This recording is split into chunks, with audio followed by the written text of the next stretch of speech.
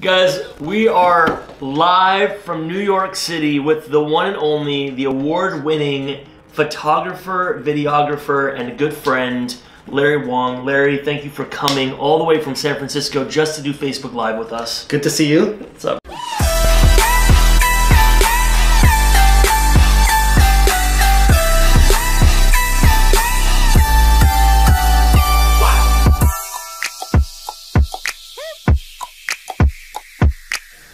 Larry is one of my favorite people in the whole world. Did my very first set of headshots when I was just getting started as a speaker in San Francisco many years ago. Many years ago. And we did it in like your living room. And you gave me like the most unbelievable price I could ever imagine, because that was like literally all I could pay you. And you were such a good sport, and you dedicated so much time to it. And from there, I just realized he's a good dude. And we've kind of watched each other grow over the last 5 years. Yeah. It's been a lot of growth for both of us, thankfully. And it's just been really fun to get to know him more as time has gone on, and get to really experience the magic that is Larry Wong. So today, we thought it'd be fun. He's in New York, he hit me up. I said, cool, I always love to see you when you're in New York. And we thought it'd be fun to answer some questions, add some real value, if you know anything about this guy. And for those of you guys that know my spiel, we're all about really practical knowledge and practical value from people that are actually doing it. I mean, I'm sure you see this all the time. So many people out there offering you guys advice that are just reading books about how to do it. This guy is in the trenches of all trenches, traveling all over the world, actually doing marketing, actually doing photography, actually doing video, and we are doing a lot of the same stuff here. And first question is from Francine. Hi, Francine. Hi, Francine, from LA. This question is coming from LA, Oxnard to be exact. The question is, why can't I find a camera that takes pictures that I like? Larry, that's all you, man. Okay. So Francine is really not about the camera. So my least favorite question when people ask me is, what type of camera should we get? And I always tell them it really doesn't matter. If you have to go with a starter brand of cameras, I always say go with a Sony, because the Sony system's really well, working really good right now. I did a live Facebook video on it on my Facebook that I can link you to. But Francine, it's really not about the pictures on the camera. It's more about the skill level of whoever's behind the camera taking the picture. Here's what I would also say though. Francine, hello from New York City. First of all, I would ask yourself, like, what does it mean that you don't like the picture, right? So many people get hung up on the creative. I don't know nothing about you, but I would say this. A lot of people get hung up on the creative. Correct. I don't like the picture, so I'm not gonna do anything.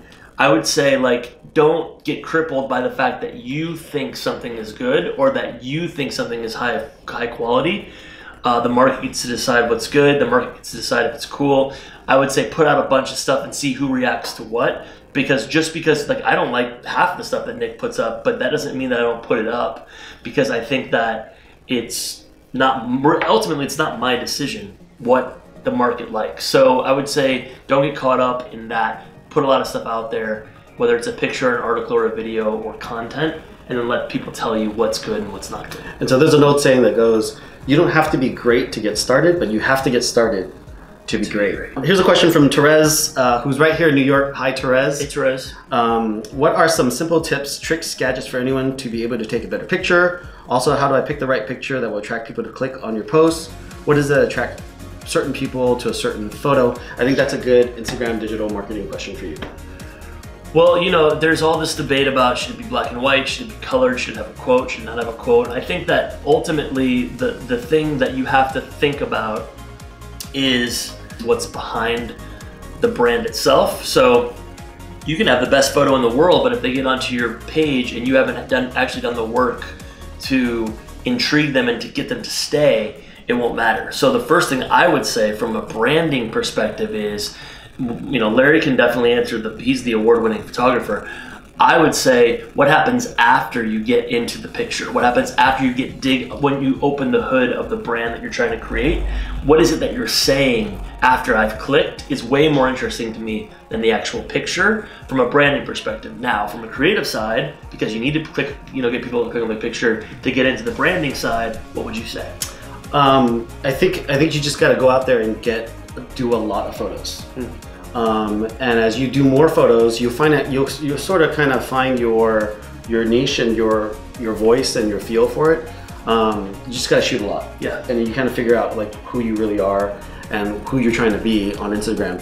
Which kind of goes into our next question from Ketan from San Francisco. Ketan, we want to say hi to you. Ketan runs Hire Club out of San Francisco with over 17,000 members in that Facebook group. Ketan helps with recruiting, digital marketing, and branding as well in San Francisco. Ketan asks, how do I grow my Instagram? And I post what I think is great pics, but get no likes, LOL.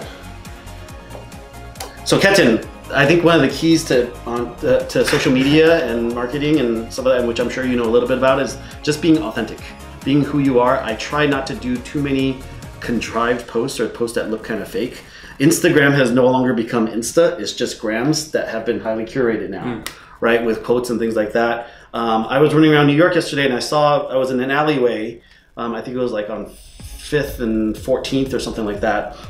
And I saw this beautiful fall autumn light coming through in the morning. Oh, I saw with some this. trees. I saw this. And I was just No like, filter. no filter. Autumn in New York was the caption, right? Autumn in New York, no filter. I took the picture, and that was probably my latest actual Instagram It did post. It did okay. I mean, like it got, it got a little bit of following, but I just wanted to be authentic. You loved it. I loved it. I felt good about it. I feel good about it. But I also do a lot of food and travel pics when I move around and I eat.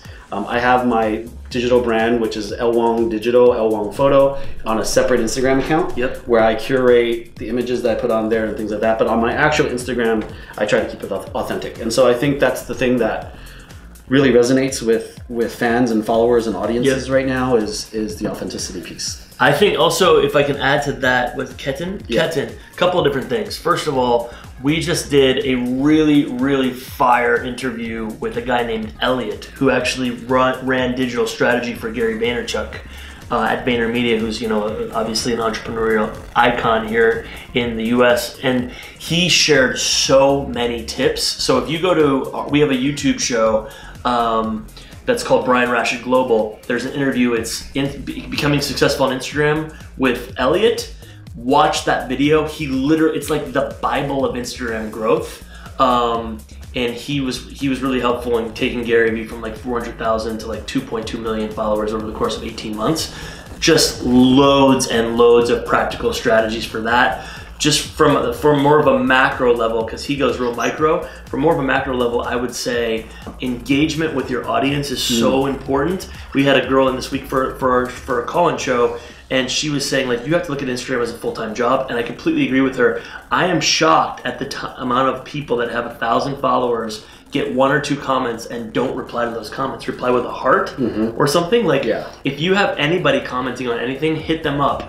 Talk to them, see what you can do for them, get into people's DMs, get into those conversations. And I think posting valuable content is obviously kind of a thing that everyone talks about. But for you, without really knowing more than what Larry said, I would try to think about, how can I use that Instagram page to be the place that people want to go to get all of the best information about that industry that you're in?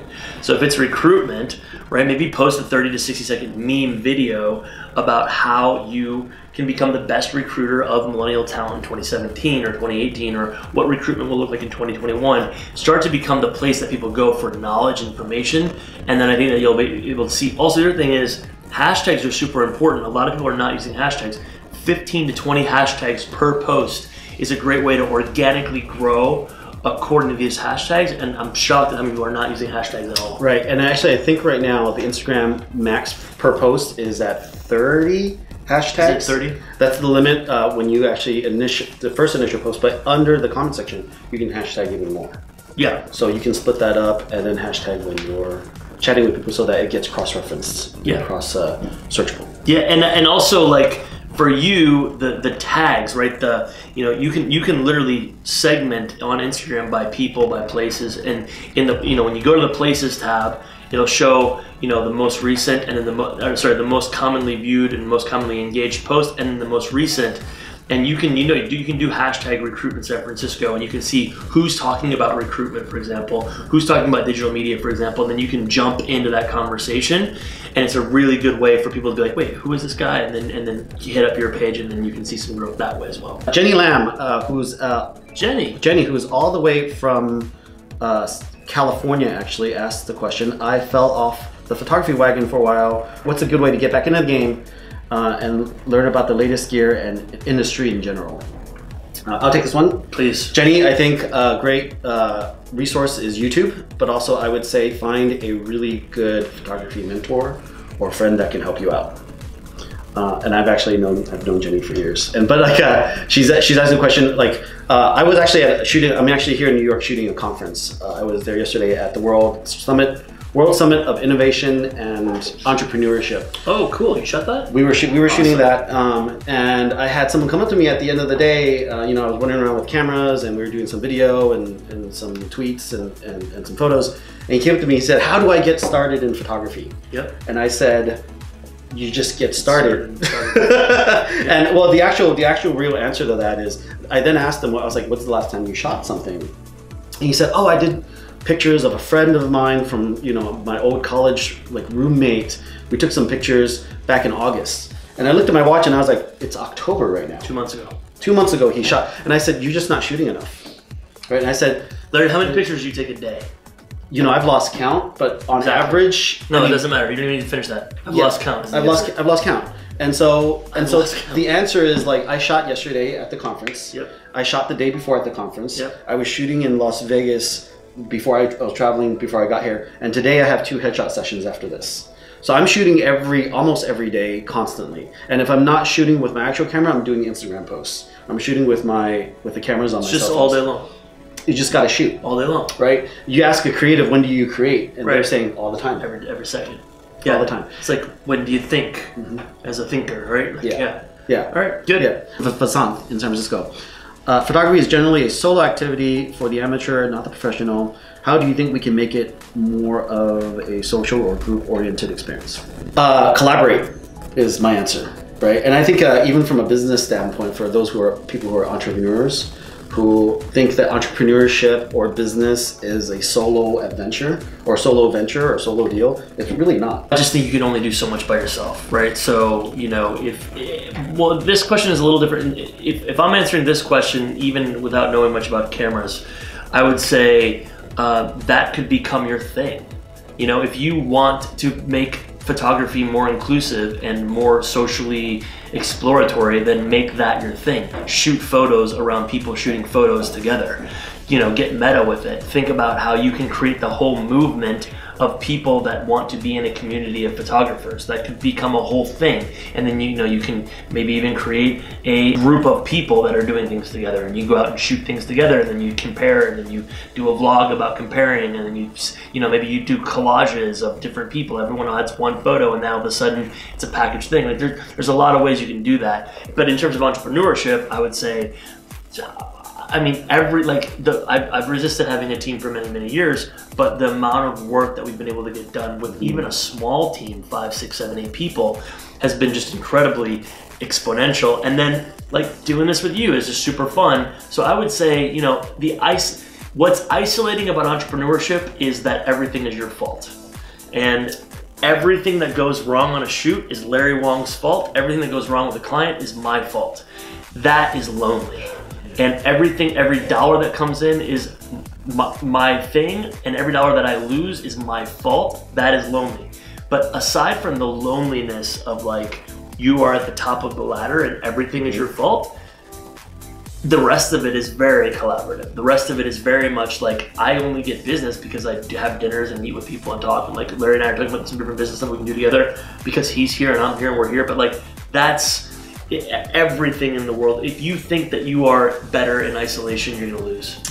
Unless you're the one genius out of a million. Right. And part of that is, I think it's because as entrepreneurs, as employers, we feel very responsible. Yeah. Right? And so it's kind of that whole, to tag on what you're saying, it's the buck stops here. Yeah. Right? With my business, the buck stops here with your business. Right? And so you kind of have to have answers in terms of management, in terms of dealing with clients. And so that is a very lonely place, but what's very powerful in terms of collaboration, and you're familiar with mastermind groups? Yeah, of course. And I'm in mastermind groups with a bunch of creatives over in LA and some people in Boston and New York. I would highly, highly suggest you guys get out there and meet with people that are like-minded, that are at similar levels, maybe a little higher level, and maybe someone that's at a level that's a little bit more beginner, just so you get a broader spectrum a perspective, but work and collaborate and talk to people about your business, about photography, about marketing, about whatever it is.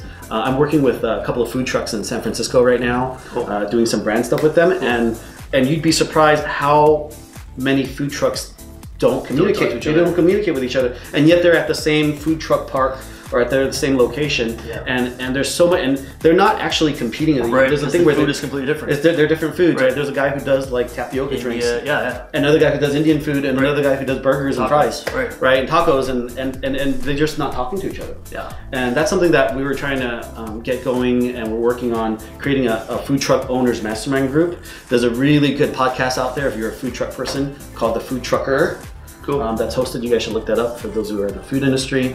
But just getting those conversations going. Yeah, and I just think that there's so much financial abundance that like the people that think, is Larry going to steal my idea? Is Larry going to? It's like you're already a loser. If you have ever thought, is someone going to? What if someone steals my idea? Then you are not generating enough ideas. If anyone can steal 99% of my ideas today, I will come up with 100 new ideas tomorrow. I just have no respect for the people because here's the part, you probably know this better than anyone. You can steal my idea, it's fine.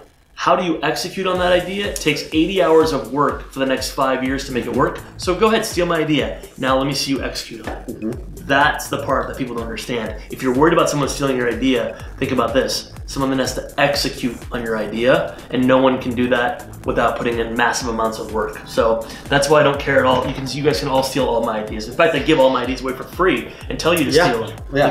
That's why we do the vlog. It's all free. Next. Yeah.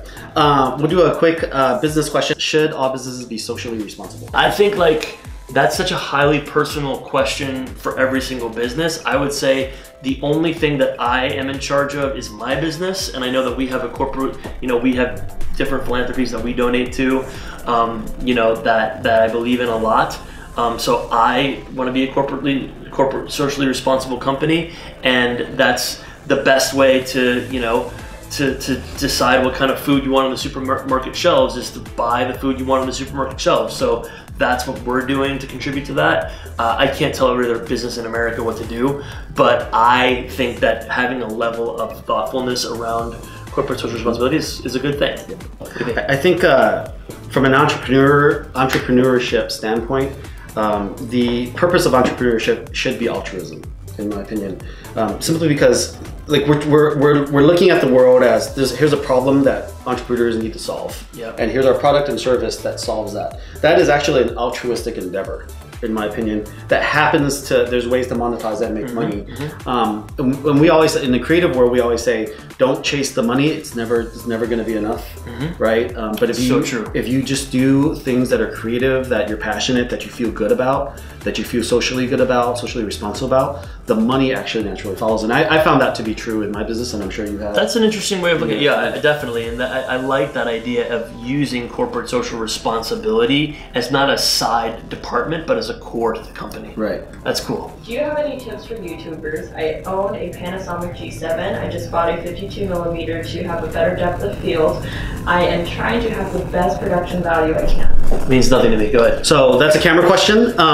So the G7, the Panasonic, which is a Micro Four Thirds, I believe, they're great, amazing cameras. And if you're trying to create this a certain look, I think those are great lenses. At the end of the day, when it comes to production value and how things look and how things are lit, I always tell people when we're doing photo sessions or video blogs, it really isn't about the gear.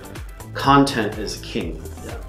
And so you can have the most beautiful shot, but if it doesn't say anything, you can have the most amazingly produced YouTube channel or YouTube vlog. But if you're not saying anything that creates value for someone, then you're gonna lose subscribers. I would say this too, vlogs, and you see this all the time, basically do a couple, a good vlog does 1 or 2 or 3 things, or maybe all of them, but a good vlog basically entertains, right? Why people watch Casey Neistat, right? Because he's an entertaining, what cool shit is he doing today? It educates or it motivates. And so you have to ask yourself, what field do you want to play in? Which one of those 3 do you want to play in? And maybe it's all 3, but you have to do at least one of them well. And then, like, I agree 100% with you about the content is way more important. Way more important. There's so much content out there right now. Can you please rank best cameras and cell phones to take pictures with? Rank best cell phones and cameras. So this is actually good because let's say, and let's do it like this. Let's say if you have a budget of 5 to 10,000. Okay. 2 to 5,000, less than 2,000. What is the one for each of those? Okay, I would say like in terms of top end consumer level cameras that are between the 5 and 10 grand version, the Leicas are amazing. The Leica has a new camera. I think it's the M9 and the M240, which are great cameras. That's high end, I would say luxury lifestyle brand. Between the $2,000, $5,000. I think Canon's 5D series, the full frame cameras are great cameras. I'm a fan of Panasonic's and their Micro Four Thirds. Big proponent of Sony's. I shoot Sony.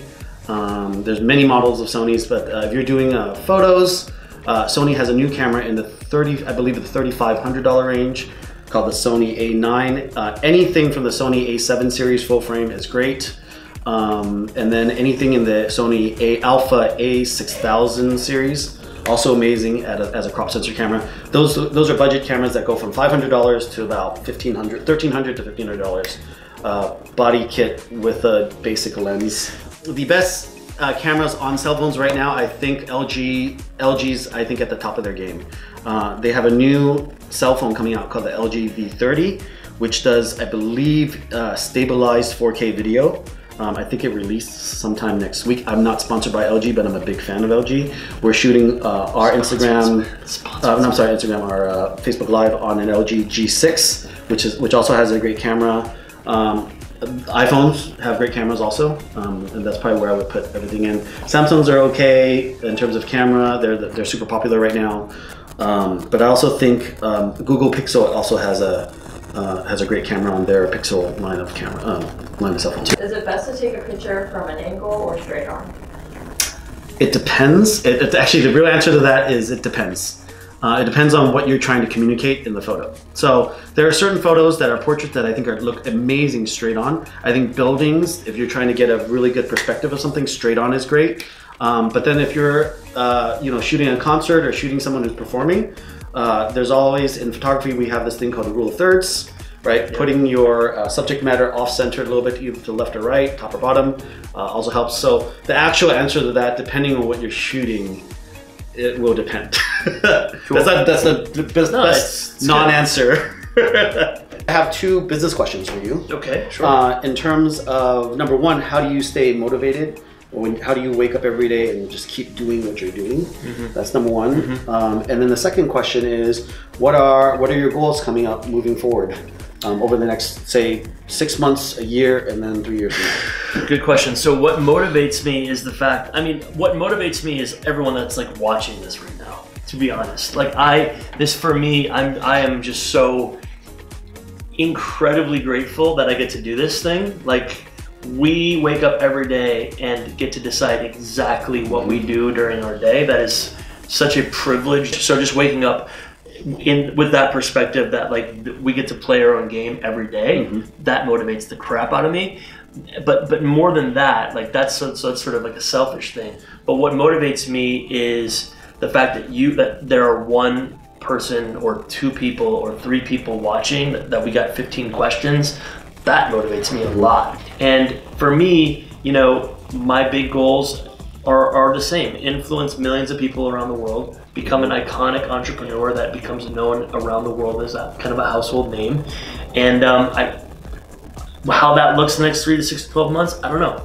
Yeah. But I just know that we work really fast and really hard all day long, because my big goal is speak at Madison Square Garden to a full sold out audience and continue to influence millions and millions and millions of people around the world while building this iconic entrepreneurial brand around myself, doing the right thing, giving the best knowledge, caring so much. Like we care so much about the people. I see how engaged you are, and that follow us, that give us their attention, and it's such a responsibility and it's such a privilege, and I'm motivated by gratitude for having this life that I get to live every day. Just want to thank you, Larry, for coming, and thanks for having us. Dude, it's been fun. And the thing that I really love most about you, and we're having kind of a love fest here, which I'm fine with, is you have consistently shown that you care so deeply about the people that are important to you. I remember that when we were doing the Hat Cancer thing in San Francisco, you used to go to all the events and just like sweat.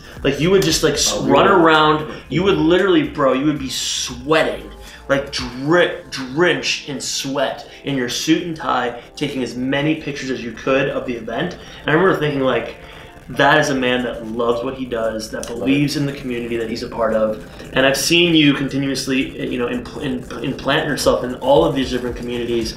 And just, for me, the fun part about this journey is watching the people around you grow, right? For me, and I have this conversation, I have, 5 or 6 friends that I know with all of my heart and soul are gonna be massive influencers in culture.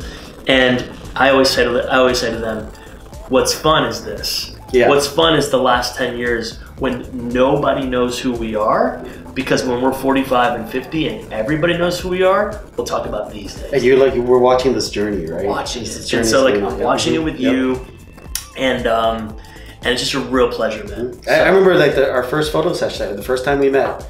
Alex, if you're watching. Alex called me up and said, I got a guy, Larry, Brian Rashid, he's going places, he needs headshots.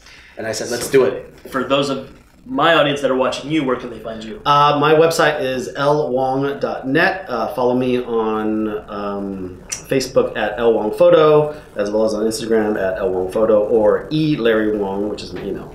You can easily find it. Larry, thanks for coming in. Cool. You're the man, brother. Great. Good to hang out, man. You too.